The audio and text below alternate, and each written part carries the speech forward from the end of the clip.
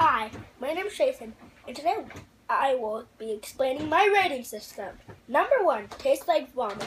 By the way, this is the worst one. Tastes like vomit.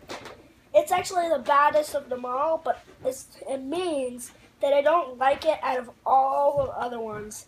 That it's really bad and I don't like it at all, and I hate it. Number 2, I need to spit this out. Man, it's kind of good. I need to spit this out is very bad.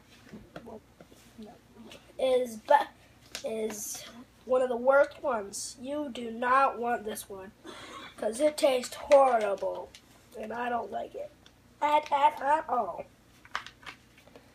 Very bad isn't too bad, but it's okay. Bad.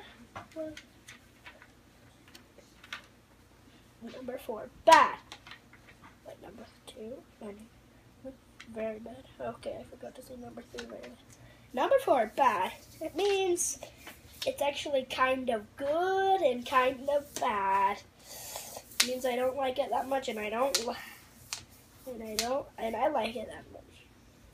Number 5, not too bad. It's kind of like half bad and half good. Number 6, good. It means I like it, and just there's like a little bit, that much of bad. That means I don't like it like a little bit, and I like it very much. Number 7, very good. It means I like it more than all of the other ones. It means I like it more than good. Because it's better than good because I love it, and it doesn't taste that bad. It tastes very good. Number 8. Awesome.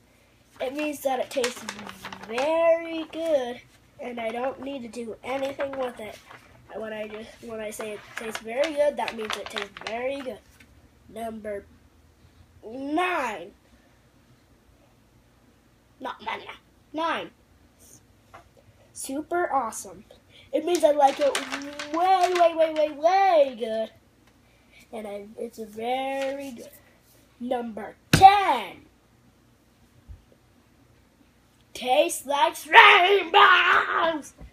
That means I like it better than all of the other ones, and it's better than taste like vomit. It's better than I need to spit this out. It's better than very bad. It's better than bad. It's better than not too bad. It's better than good. It's better than very good.